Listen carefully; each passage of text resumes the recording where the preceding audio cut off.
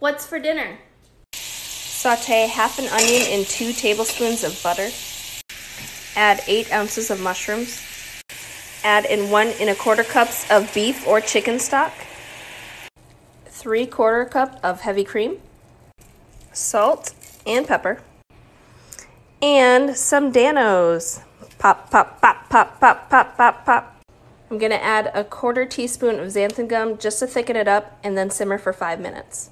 Turn off the heat and let it rest for a couple minutes.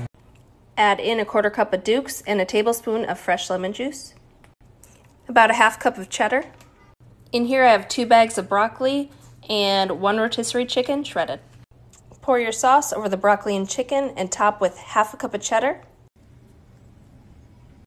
and some grated Parmesan.